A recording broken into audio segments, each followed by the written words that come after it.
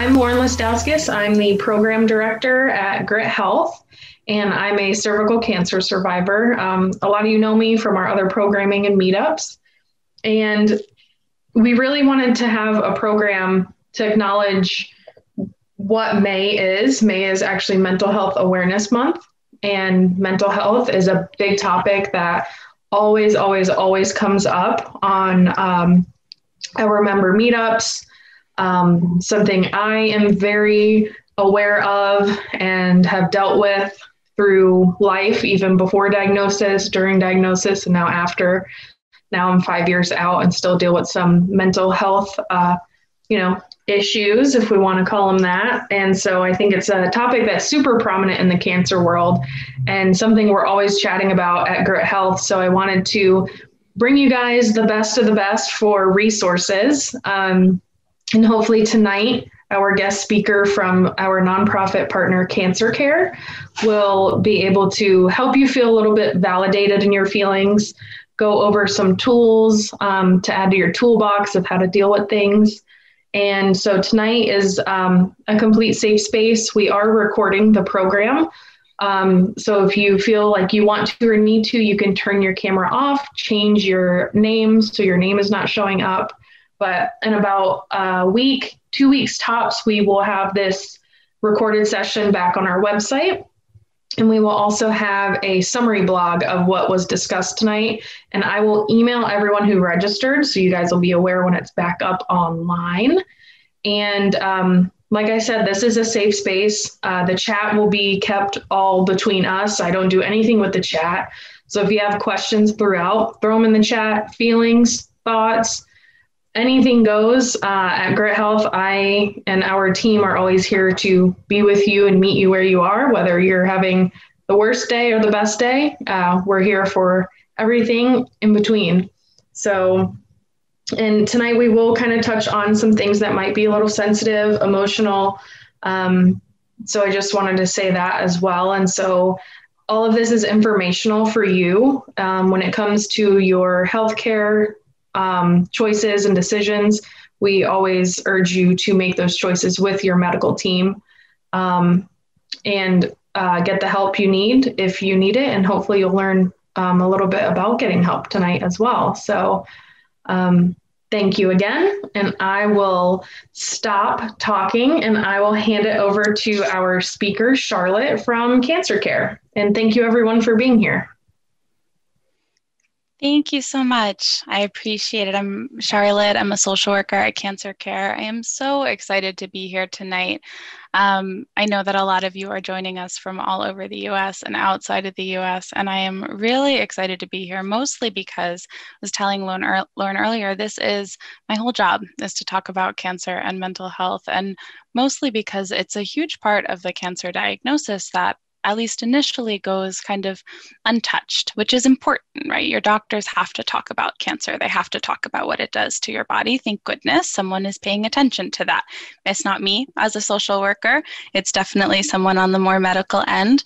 But because we're going to talk about the mental health side of things, and because we're going to dive into that, I want to start tonight and just do a quick grounding exercise. And I know that you guys don't know me, and I know that I don't know you yet, but we're about to spend a whole hour together. So I'm going to ask for a moment for us to just gather here together.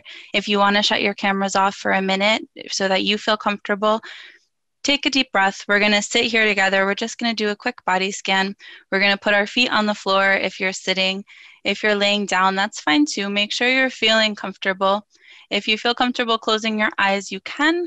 If that makes you feel like really exposed or vulnerable, that's okay too. Just lower your gaze a little bit, maybe towards the bottom of your screen or towards your keyboard.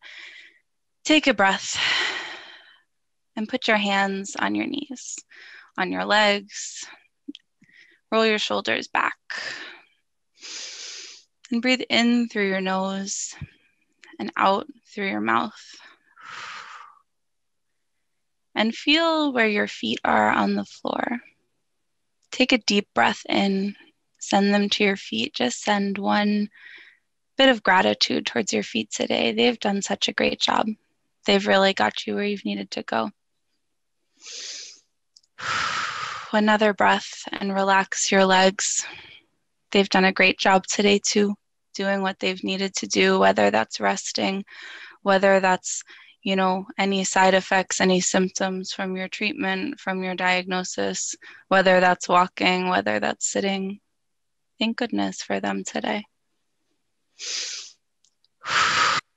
On your next breath, I just want you to send some gratitude towards your hips, towards your waist. Check in, see if there's any tension in your back. And send a moment, just a quick check-in, see how your shoulders are doing. So often we hold tension there. So take a minute, take an extra breath there. And breathe in. And out, and if it makes a lot of noise, you guys are muted, that's fine. You can breathe out really noisily, we won't know. And breathe in and out. Wiggle your fingers a little bit, see how they're feeling. Do your hands need a moment of kindness? Take an extra breath here. How does your face feel? Has it been holding any stress today? Your eyebrows, your ears, your mouth.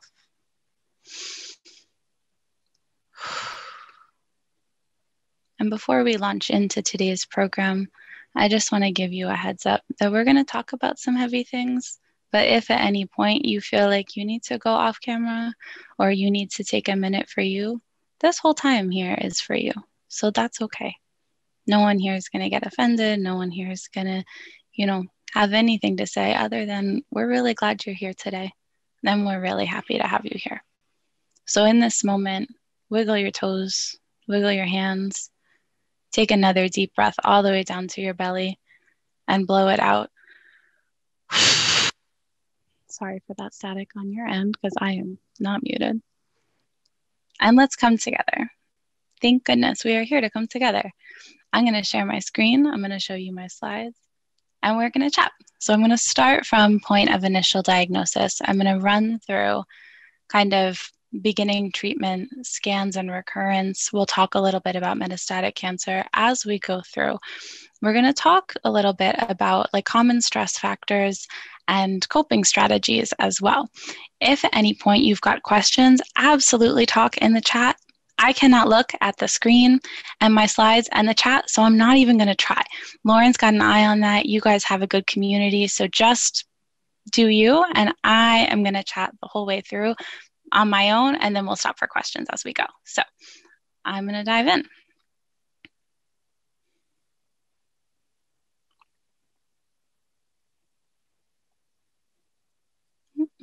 Okay. So there's a lot of times when having that first word, you have cancer, there's a cancer diagnosis, can feel like that's when things begin. Realistically, that's not when people's cancer story begins. There's a whole pre-diagnostic period when statistics and when, my experience working with people have shown that a lot of times the most and the highest point of anxiety and stress level comes oftentimes before people are even diagnosed. That first onset of symptoms, or that first batch of how many doctors did you have to go to get a diagnosis? So that pre-diagnostic period and that diagnostic period leading up to when do you hear the words you have cancer? And what do those words mean to you? What sort of narrative does that evoke for you? So sometimes this brings up, what's this word cancer bring up in your life? What's your relationship with cancer bring up for you? And that can be a real stressor for people. We have an assumption in different cultures and different communities of what cancer means. And that can be a hard thing to work through when you're also suddenly learning what your diagnosis is, what your treatment is, what the expectations are, who your medical team is. All of this information that you have to process and take in is a lot of uncertainty. And this uncertainty that you're trying to figure out, we've got some socks down here that need to go upstairs. Is hard to figure out as you go. So One of the things that I recommend the most when we're uncertain about things or when people aren't sure like what's coming up, when there's a lot of anxiety, is starting with keeping a notebook of appointment dates and scan dates of what they know is happening now. What can you ground yourself in of what's happening right now? We don't know what's coming up. We don't know what's happening in the future. What's happening this week? What appointments have you had? So that when you go to that next appointment of who knows what, of what treatment might come, what doctor might be there, whose names do you have to remember, you can say, you know, on May 1st, I saw Dr. X, they told me this information. On May 2nd, I saw Dr. Y, they told me this. And you don't have to remember what their faces look like. You don't have to remember any of that quite yet. But at least you can feel a little bit grounded in that moment, because taking on all of that uncertainty is really a lot to navigate in that initial time period. So the second thing that I recommend often when people are first hearing that news is to start looking into what online support communities look like. You don't have to join any, you don't have to start talking to other people. That can feel overwhelming, but to know that communities exist, to know that there are other people who are out there with a similar diagnosis. And again, I'm not saying that you have to like join a group. That can absolutely happen at a later date, but there's a moment in an initial diagnosis sometimes where people feel that they're the only one in the room, right? Where they feel like a number, or they feel like doctors are paying attention to the cancer and not paying attention to them as a person. And that's really hard to navigate when you know who you are as a person and you've got to go home to your kids or your partner or your job or the whole rest of your life and figure out like, where do you go from here? How do you build the rest of your life into that? So I do often suggest like starting, yes, you'll get to the medical side of things too, but knowing that there's support out there right from the get-go, even if you don't sign up for it for 4 months, 5 months, a whole year out there, knowing that there is a community like GRYT Health, like CancerCare, other online support communities as well, at least so that you know you're not alone. The other thing that can sometimes be helpful as an initial coping strategy is just to do a quick mood tracker. And this might be, especially as people have like their phones more and more attached to them, might be something like in a note app. It might be an app on your phone that specifically tracks your mood so that you can pay attention to, are your stress levels increasing? Are your like symptoms of anxiety, symptoms of depression, symptoms of like not sleeping, fatigue, worry, is any of that changing? For 2 reasons. 1, because your mental health matters, and 2, because you are seeing a whole lot of doctors all at once, all paying attention to your cancer. And like I said before, like we want that. We want the doctors to pay attention to that. But we also want them to know who you are as a person, including the cancer diagnosis. So if you are not sleeping, like we want for your medical team to know that that's happening from the get-go, and to see if there's support at your treatment center, aside from online support communities, aside from like nonprofits and other organizations. We want to know, like, is there another support out there, someone at your treatment center, a social worker, a nurse navigator, a therapist, a psychiatrist, someone right there who can know you, who can work in tandem with your medical team. So that's some of the initial coping strategies. We'll get to the, other programs as well. But then once you begin treatment too, we look at some of the stress factors there, right? So we've got the initial diagnosis.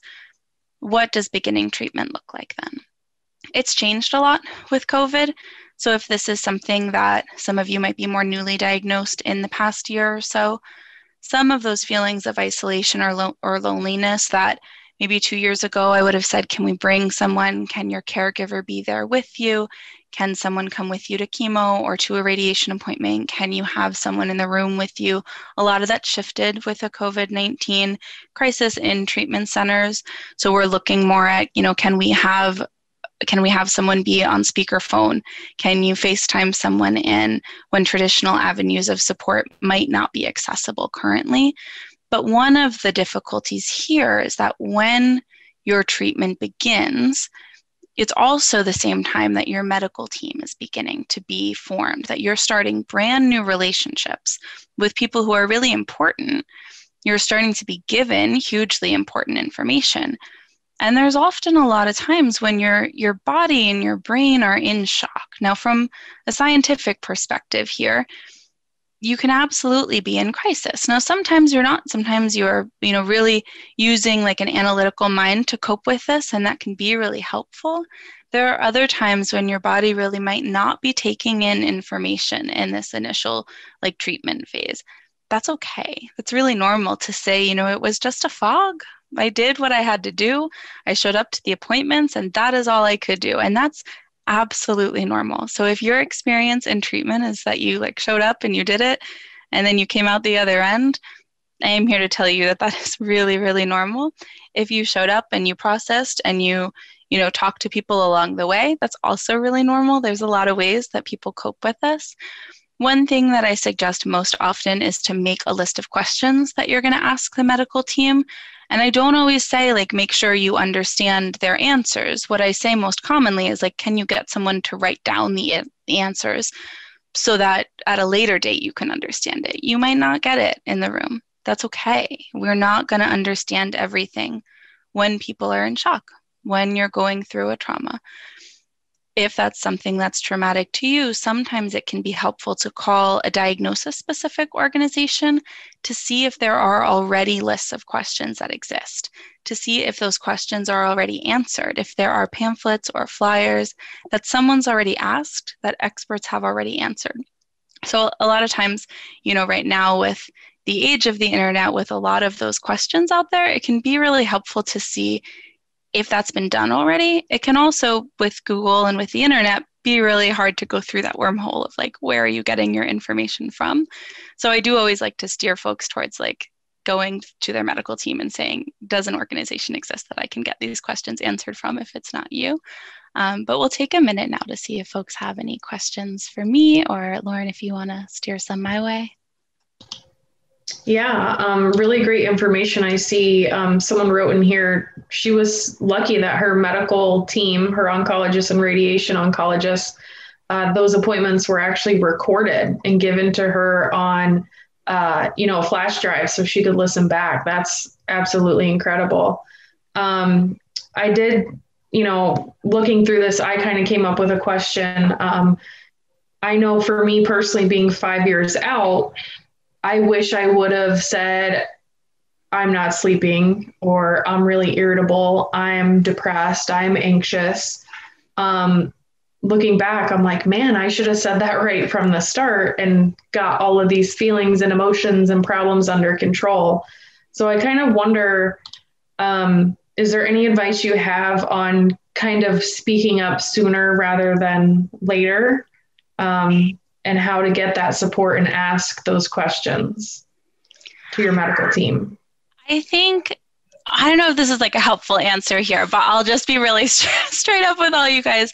I think that most of the time, and this is why I say like this is a scientific thing, you can't always make the body react as if we want it to, right? It's kind of like saying, I wish I could have known everything when I was a child, and then I wouldn't have like put my hand on the stove. I wish I could have known how to drive when I was, 15, and then I wouldn't have had to like take driver's ed. Like I could have done all these things if I had known differently. But when you don't know that thing, or when you've not experienced that trauma, or when you've not experienced what depression or anxiety about cancer specifically looks like, you can't even identify it. And so that's part of why that mood tracker can be really helpful to see like, oh, turns out I haven't slept in 3 weeks. So maybe irritability is coming from that. And to know that you would need to do a mood tracker when you're starting treatment for cancer is like near impossible, because you're being overwhelmed with this information. One thing that I say most often, and I tell like every client that I work with, and I say like, I'm going to tell this to you again and again. You're going to hear me say it. It's like a trope. I'm going to tell it to you probably 5 or 6 more times, is that you're starting like 3 full-time jobs, right? You're starting your job as someone who's diagnosed with cancer. So you have this identity thrust upon you that you didn't ask for and you didn't really want, and you're not trying to do. You've started a full-time job now of like going to med school where you have to learn all this language that you weren't trying to learn, and you have to decipher it, whether that's online or through an amazing med team that records everything and explains. That's amazing. I love to hear that.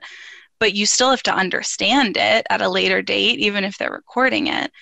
And then you have to understand who you are with these new identities that are different than who you were before.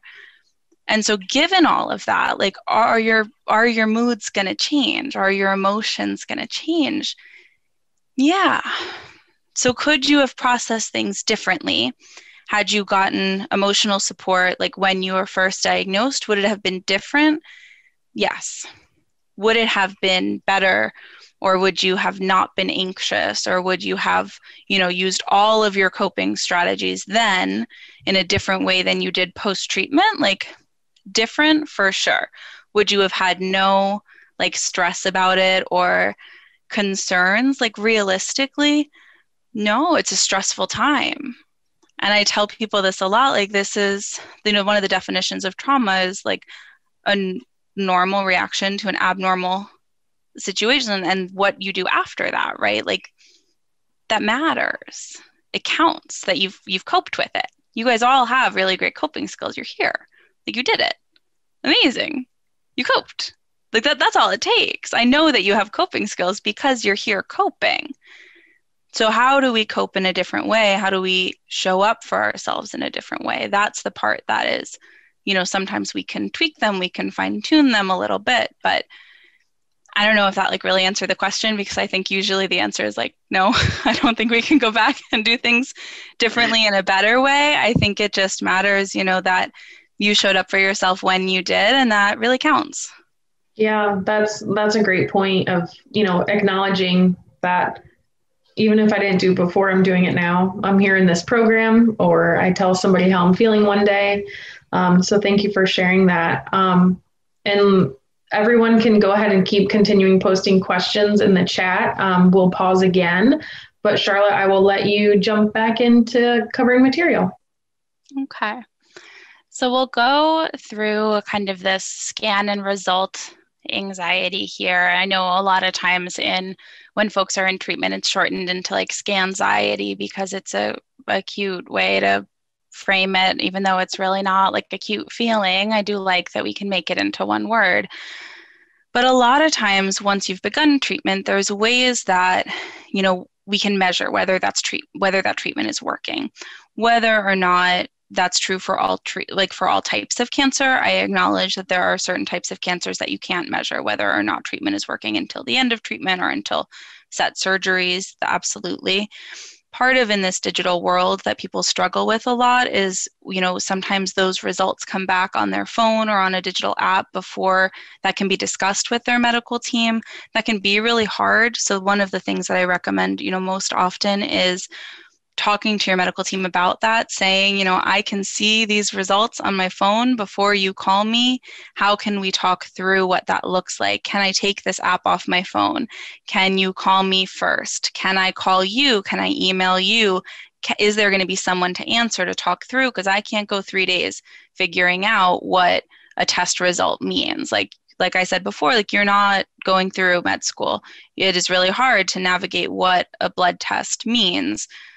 There are certain times when you can tell, is it elevated or lower? Does an MRI show something there or not?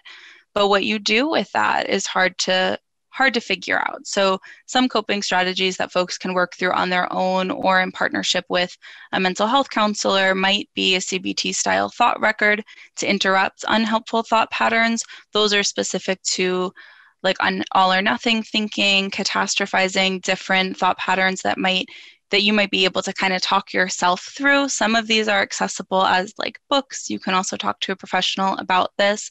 But these are a set of columns that you can ask yourself different questions, different strategies to say, this is the worst result that my head went to when I looked at this scan result. What's realistic? What's another option? What's a little bit more helpful way to think about this scan result?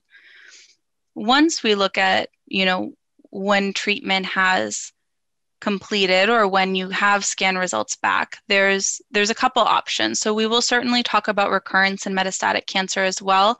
I'm going to start with post-treatment, then there's another break for questions, and then I do want to acknowledge that we'll get to recurrence and metastatic cancer too.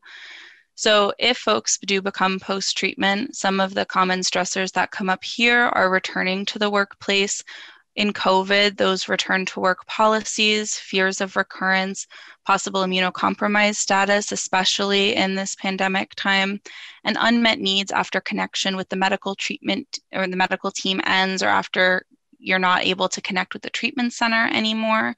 Some more formal coping strategies might be joining support groups, counseling for folks who are post-treatment. I like journaling, especially for folks who are post-treatment, as a way to process like what just happened.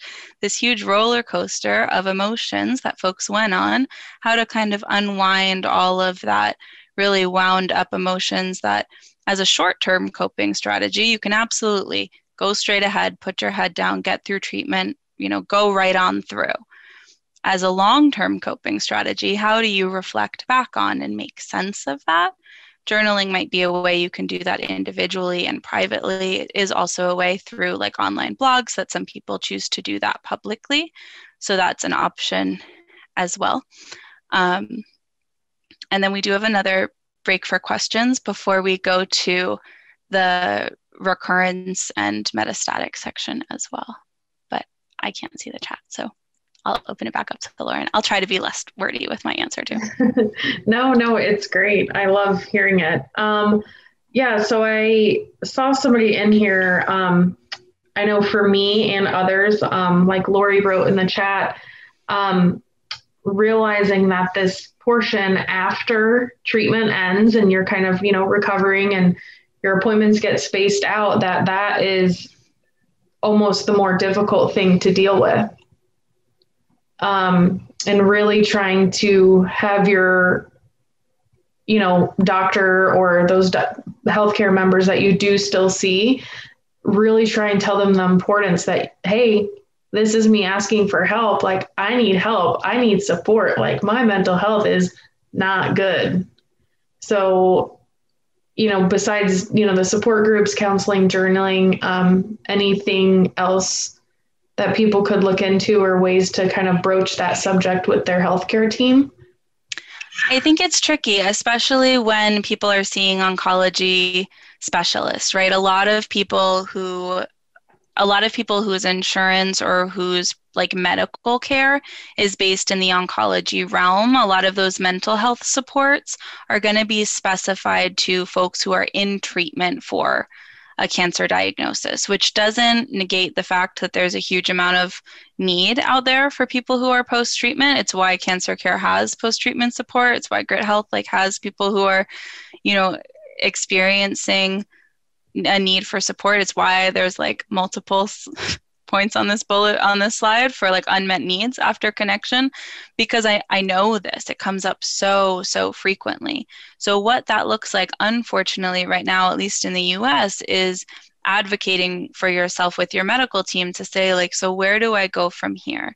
Is this going to be a formal support system? Is this going to be through a local therapist, through someone outside of the treatment center? There are some treatment facilities that have post-treatment programs that have specialized post-treatment care. Even that can be sometimes limiting. I do see a lot of benefit from organizations that have diagnosis specific, and there's a slide on this later when it comes, I think it's on the metastatic slide, but there is a lot of benefit in the diagnostic specific online communities. Between peer matching sometimes can be a good resource because there are mentors who are a few years out. That can be a community that might give at least a little bit of advice in terms of okay, where do we go from here? That's why I like support groups for post-treatment, because someone can say yes, those 3 months, those 6 months, those 12-month windows can be really challenging. It's also where I see a lot of benefit in switching to a little bit more individual or that peer support and saying here I am, let's redefine that sense of self, right? Or what that grief of loss of self or recognition of a new sense of self looks like. And that can be really beneficial to see. Not that there's a silver lining, not that there's like a new exciting opportunity here, but that there is a new version to get to know. The new normal phrase gets thrown around a lot with COVID. It gets thrown around a lot with survivorship. But like, who are you post-treatment? Like, what does that mean? What on earth just happened? And to try to figure out like, okay, so what happens now? Because there can be good things that come up.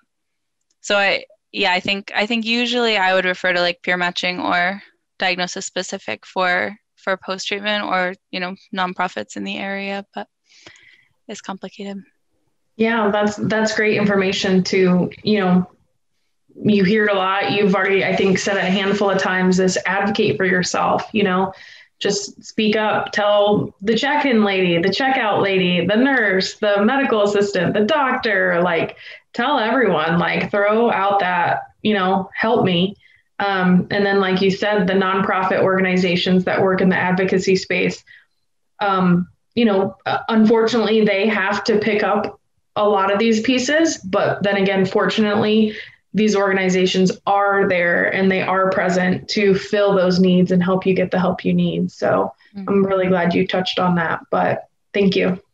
Yeah, I think there's a benefit too. And I say this a lot, you know, when I talk to clients, is there's a lot of pressure in society to answer that question of like, hi, you know, I'm Charlotte, how are you? There's a lot of pressure to say like, I'm fine, thank you, and how are you, right? Like that's a standard answer in like English class when people are learning what's the response to how are you. Like people learn, I'm fine, thank you, and how are you as an answer, which is well and good. But like if you're not fine, it is okay to say, you know what, I'm not doing well today. Thank you so much for asking. I really appreciate that. And if that's not where you're at, if you are talking to someone that you don't want to tell them that you're not doing fine, you can say, things are really complicated right now. Thank you for asking me that. I appreciate that too. Even if you're not saying, you know, like, today I'm really anxious. I feel terrible. Thank you. Like, you don't have to share that if you don't want to, but you also don't have to say that you're fine if you are absolutely not feeling fine and you really want to talk to someone. So I think there's absolutely benefit in telling as many people as you want to that you're not doing well. Yeah, I think that's a really important thing, to give yourself permission to say how you're feeling and not just give the norm, I'm fine, how are you? Or I'm good, thanks, how are you?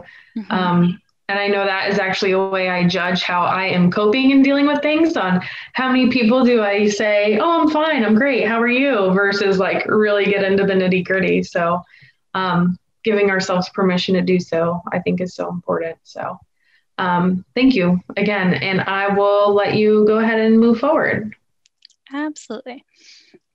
Okay, so we're going to go into the recurrent side of things. So I know that we talked about, you know, when your scans and results come back, what that feels like for you to look at those results on your own, sometimes what that feels like for you to look at those results with a medical team.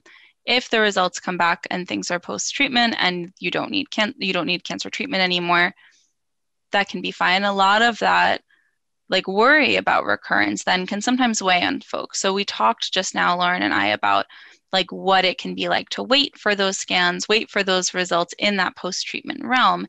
If cancer recurs, it can affect people's mental health absolutely in a lot of different ways. And so some of the ways that comes up is stress around like repeating treatments. And sometimes the way that shows up, we'll talk about this too for metastatic cancer, is that there's a lot of language in the cancer world about like beating cancer or winning, or this like battle metaphor, which can sometimes feel really supportive to people. So if that's a way that you identify with your cancer, I absolutely don't want to take that away from you. But if that feels like something that is increasing your stress, if it's a cancer recurrence and you're feeling, you know, that if you beat it before, that right now that it's a loss, or that you've lost, or that there's guilt or shame, I want to give you permission in this moment or in the future, because we just met, that that's okay to let that narrative go. That we didn't pick that narrative. That is society and this world kind of emerged around you, but we didn't sit here today and say like this is the best metaphor around us to decide, so let's all go with it. That narrative of cancer is really weighty. It shows up on the television, it shows up in your books, it shows up in commercials, it shows up on the radio, it shows up all around you that there's cancer as something that's going to be beat or something that's out there to be won. And if cancer comes back, it implies that there's some level of control, or that there's some level that you have to fight. And now suddenly, what I said before, of like, now you have all these full-time jobs and you're a med student and you've got to go to work and learn all these new terms, like now you're also like a warrior and someone who has to go to war, but you're also working all these full-time jobs and you're going to med school and you're learning all these new things. And now you have to do all those things again and deal with the fact that the first time around, all of those things didn't work, because this myth that we are in control of our health is really just that. It's a myth. And that's hard on our mental health, because as people and as humans, we like to think that we're in control because it makes sense and we're people. And it is so easy to think that, you know, if we're in control of things, then we can make sense of them and we can take care of ourselves and we can take care of the people we love, because that is so much easier than the contrary, to think that, you know, nothing is in our control and we just have to really like hope for the best and do what we can. That's really scary. And our bodies don't like to be scared. Our bodies like to live at homeostasis. They like to, you know, be calm. They like to be grounded, which is why we started with a grounding exercise. So if we're used to being like avoiding the scary stuff, we're certainly not going to try to lean into the scary thing of saying, cancer is outside of your control most of the time. And most of the time, the things that you do that you can control are show up at the doctor's office when you can afford it, when your insurance covers it, when you can pay for gas, when your doctors are in network, when you have the privilege of living in a country that has health insurance that you can like see a doctor. So all of these things converge, especially around reoccurrence. They're absolutely true in other areas of cancer as well. And I say this, I didn't save this to here because they're not true in other areas, but especially around recurrence when it happens again. It is especially vulnerable for people who are feeling like they did all this already, and now we're back there at stage one. So when we talk about anxiety the first time around, or uncertainty upon initial diagnosis, and it's why I use that word initial, but when we talk about feeling uncertain, there is a sense of certainty when there's a cancer recurrence, of people saying, I know what this is like, and I don't like this. There's a certain set of skills that comes with that, of saying like, well, I know what this is like, and I know how to cope, and I know these side effects. Absolutely. But there is a level there of hardship, and there is a level there of loss and of grief that comes with that, that is different than stress and uncertainty. So I want to bear like absolute gentleness when we talk about this. Statistically, and why I mention like the financial toxicity part of this here, economic stability tends to play a little bit of more of a role in mental health around recurrence rates than medical status or like stage of recurrence when it comes to cancer recurrence. And this is like based on studies. It isn't to say that recurrence isn't stressful in terms of like a diagnostic stage, but just to say that also financial toxicity is especially hard recurrence-wise. And some of this is to do because cancer is like financially toxic from the get-go. So my guess is that part of this is that if it happens again, like people are even more stressed out with the financial burden of things. So some of the coping strategies here really are going to be more on the individual level. And I say this because the more formal types have already been used, so you can absolutely still access those, right? Like there are still support groups, there are still organizations, there are still counseling, there's all these things still exist, but people already have access to them and have primarily already been told about them. So planning small acts of kindness towards the self. One thing that I tell people often is like, can you treat yourself like you would a child? we are really kind to children, hopefully. Like, we feed them, we hydrate them, we like give them lotion after they've taken a bath, we give them baths. Like, there's all sorts of things that you do to kids. Like, we don't always remember to hydrate. You don't feed yourself 3 times a day sometimes. You don't put lotion on after you take a bath. Like, there's all sorts of things that you do to be kind to children that if you did to yourself, you'd think like, wow, did lots of self-care today. That'd be great. This is also where you see cancer-specific domains of support being really helpful, so that like using the treatment center as a form of support rather than like family gatherings or gathering with friends, having like meal trains that, might have helped the first time around, but this time using like a cancer hospital social worker rather than a social worker in the community might be helpful. I also have like rest without guilt in here as something that can be really helpful. Just a reminder, if you're resting and feeling really like worried about what you should be doing instead, that's not always like the most restful thing you could be doing. So I do put that in there as a reminder. Which gets us sometimes into metastatic cancer. It's not to say that all recurrence is a metastatic cancer. Certainly there are plenty of recurrences that are not metastatic cancer. That's not why that's paired here. But if your cancer is metastatic, which I know there are several folks that might be the case, some of the stressors there are going to be fatigue, trouble sleeping, physical side effects of treatment that might be a little bit more ongoing, more long-term treatment, feelings of lack of control, financial toxicity because that treatment lasts ongoing, and difficulty affording home care. This is more specifically towards people whose treatment might be in the United States. Not a lot of these studies are outside of the US. Some of the research that's like cited here is in the UK, but primarily it's the US and UK and the studies here. And then also because the psychological effects of treatment do increase in terms of long-term effects or long-term treatment. So people do fairly well being told, you have to do this treatment for 6 months, for 8 months, for a year. Like people in general like time frames, like to know like, okay, I can do anything for like a year. Like that's a time. Being told there's like, it's indefinite. This is going to happen the rest of your life is a hard thing to understand as a person. People like time. It's what makes us make sense.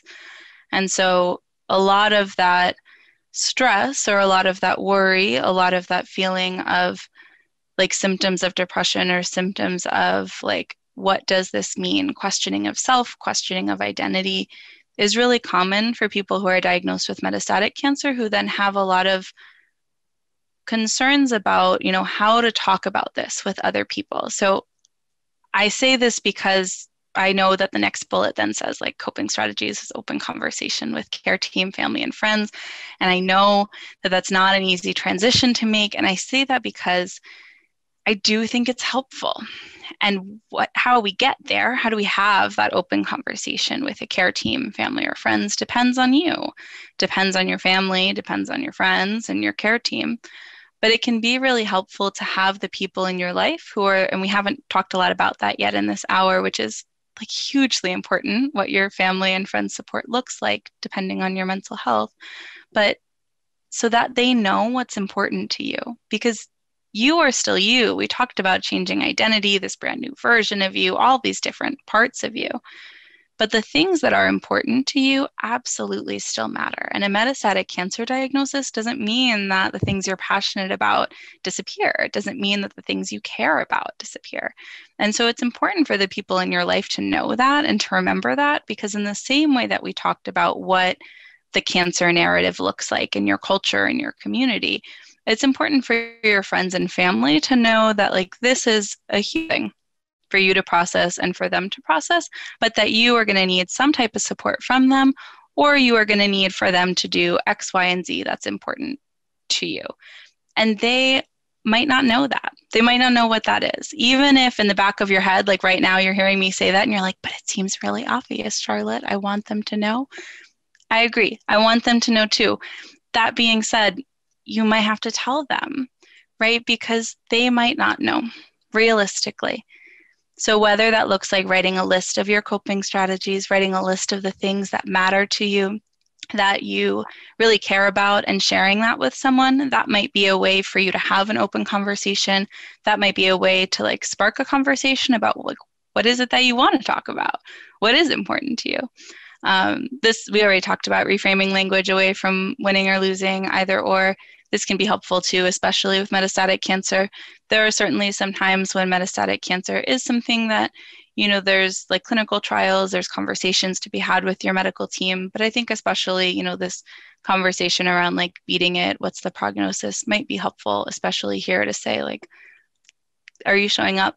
Are you feeling comfortable? Are you having good conversations with people? It might be a little bit easier on yourself as a measure. And I do think peer support here can be really helpful just to see like what the conversation looks like for your type of metastatic cancer. Are there clinical trials? Are there conversations of like side effects and different ways to treat side effects that might lessen your mental health around the stress of those side effects? There is another slide just on like additional coping mechanisms, but I know we're like 13-ish minutes to time. So I want to check in. Do we have questions? Do we want me to run through these coping mechanisms? Yeah, I think we can run through them. Okay. I know in what you were discussing, though, one thing that really hit was taking care of yourself the way you would a child. Because I know a lot of the times this, we hear like, oh, self-care, you have to take care of yourself. And like people will say like self-care, like I'm going to take a day off from work, or I'm going to get my nails done, or I'm going to buy a new purse, or like that self-care has to be like this big, extravagant, wonderful thing. But like you said, it doesn't. It's those little things like nurturing yourself and just taking care of yourself in those ways that you would almost, a child. I thought that was really great. Yeah, and I put that's part of why I have this list in here too, because like I think it can be great to take a day off. Like days off of work can be really lovely and they can be really restorative. That's also absolutely like a luxury if you can have a day off of work, if that's paid, if you have that affordability, if you have a job that allows that. Like it also assumes a level of health that allows you to take a day off to do something that you care about. If you're experiencing a lot of side effects, or if you're in treatment and you're not able to take time to do something that would otherwise give you respite, your levels of self-care and your access to your self-care activities might really be shifted, right? If your usual self-care activity is going for a walk, and I use that because that's like everyone's self-care mantra during COVID, right? It's been like, have you gone for a walk today? If someone is in treatment and if someone is not feeling up to taking a walk, or is really nauseous, or has been like not otherwise able to have access to mobility because of their surgery, or because of radiation, or because of metastases to the bone, telling them to take a walk is not going to be helpful and is not really going to be like restorative to them. So what's something that is going to be a little bit grounding, a little bit accessible? And that, some of these on here are going to be more accessible than others. Some are going to resonate with some of you here in the group. And if there's anything on here that you're like, this is ridiculous, I would never do that, that's fine. These coping mechanisms are for you to pick and choose from. They're for you to like make sense of and to resonate with. And you don't have to do all of them. You don't have to do any of them. I put this list here. It's not comprehensive by any means, but I will kind of run through it generally with folks. If there are questions about it, you can certainly, ask in the chat. You can also Google most of these. There are like YouTube videos. You can chat with your medical team about some of them. A lot of treatment centers have versions of these online, even if it's not like your treatment center specifically. There are a lot of treatment centers that have like very public YouTube channels with like their medical professionals that have these. So I'll start with breathing exercises. There's box breathing, which is like breathing in for 4 seconds, holding, and you like imagine a box and holding it and going around. There's 4-7-8, where you breathe in for 4 seconds, hold for 7, breathe out for 8. If you're not like if you're in treatment, or if you have lung cancer, or if for some reason that like pattern or that interval is not feeling like supportive for you, you can break that down into like 2, 3.5, and 4, and like shift that. That's fine. Lion's breath looks silly to do on a Zoom that's recorded, but you stick your tongue out, you like look up at the ceiling and breathe in through your nose and out really loudly through your mouth. If one thing to pay attention to when you're doing coping mechanisms like this or to do breathing exercises is to see kind of how you're feeling. Are you feeling like you want to be grounded, like you want to settle those nerves? Are you feeling really low, like you want to be energized and want to like rise up? So it's sometimes helpful to see like where you're at. Lion's breath might be like a little bit more energizing. Journaling can be really helpful if you want to do a gratitude journal of things that you're feeling grateful for, a friendship journal, different people that have been supportive throughout the journey, different people that you're feeling like really grateful for. You can do 3 sentences about your day just to keep track of where you're at. Massage therapy, if you have the ability to pay for someone professionally, or if you have like a lotion that has a favorite scent that you're able to kind of pair with aromatherapy, and you're able to give like your hands a massage just very briefly while you're sitting there. If you can massage like the tops of your legs when you're feeling nervous at a doctor's office, when you're waiting, that can be a source to do like some stress relieving exercises even in public. You can do professional acupuncture. There's different acupoint massages that you can like look up. Different treatment centers will have different like peer-reviewed studies that have professional ways to do that for yourself. There's different grounding exercises as well. Chair yoga is fairly accessible for folks to do while in treatment if you're able to sit up. If not, there's also like exercises that you can do while lying down, different poses that you can do. Even the body scan that we did sitting can be done lying down. There are free yoga programs locally online. Like I said, different treatment centers might offer them as well, or nonprofits. Progressive muscle relaxation might be a little harder to do if you're having neuropathy in the hands or feet. If it like squeezing, it's a virtual background, you can't always see me. If you're having any trouble like squeezing your hands, that might be a little bit more difficult, but if that feels like something you can do, you can definitely look into that. I put bibliotherapy in here. Sometimes that's helpful to pair with like talk therapy, but reading books about the cancer experience might be something that can feel really supportive. It also might really flood you with someone else's words that like you do not resonate with. So don't feel any pressure about doing that if that's not something that's going to be supportive for you. There's a lot others. That was like a very brief list. But if there's any questions, that's all the slides that I have here. I'd love to hear from some more folks there if there's questions in the chat.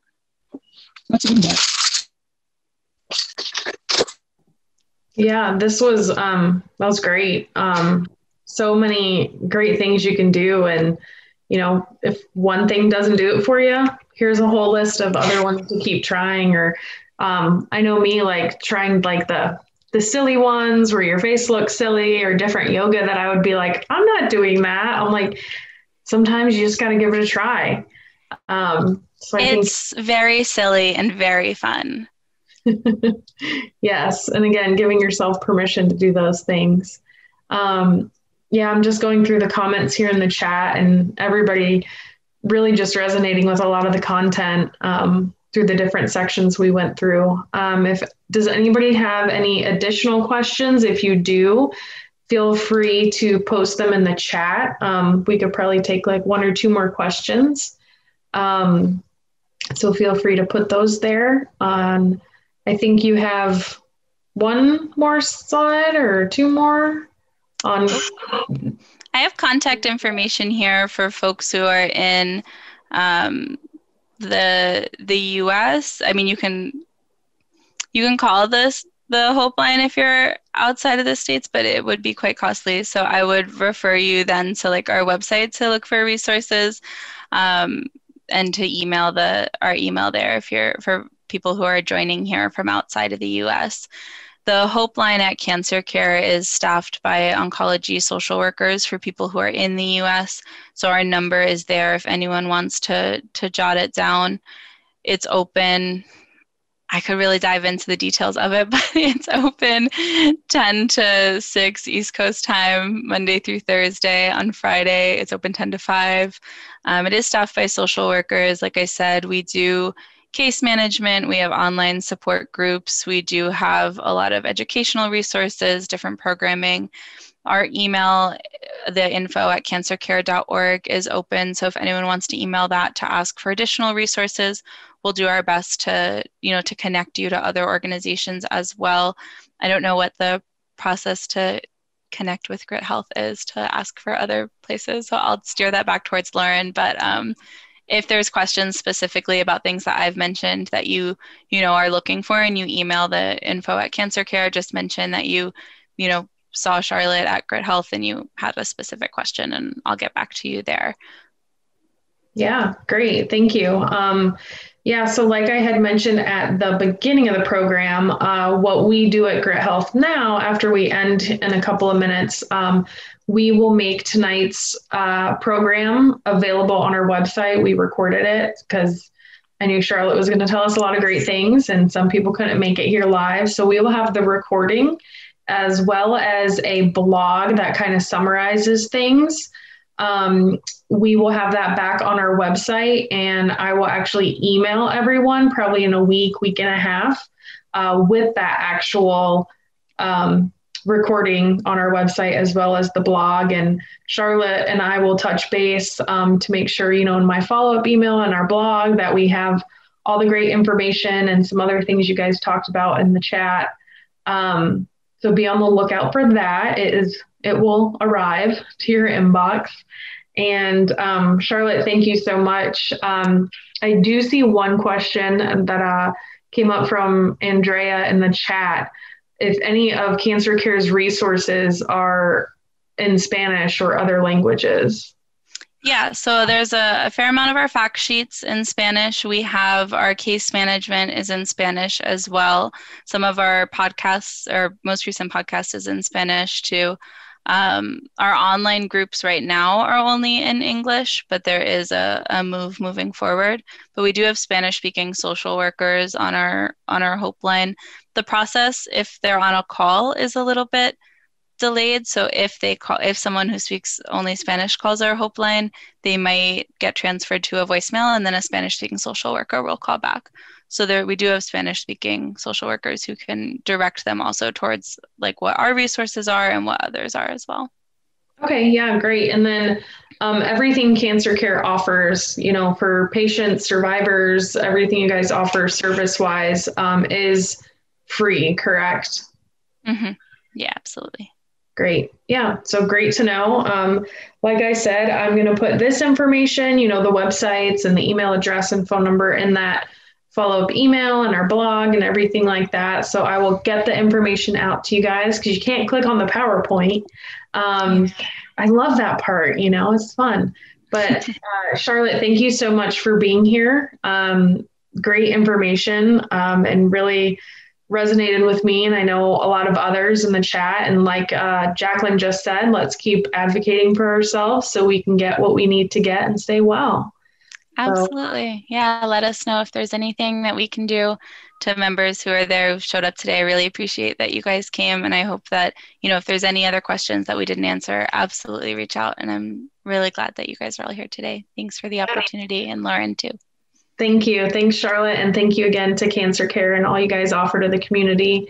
Thanks to the GRYT Health team. And thank you ultimately to all of you that joined tonight and hung out in the chat and chimed in and chose to be here and be here for yourself. So thank you, everyone, and have a good night.